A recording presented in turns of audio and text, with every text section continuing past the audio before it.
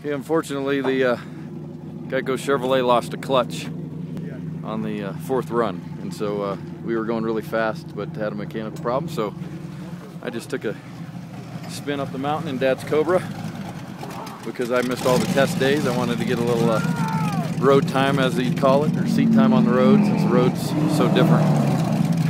But it's a good day overall. We know our car is really, really fast.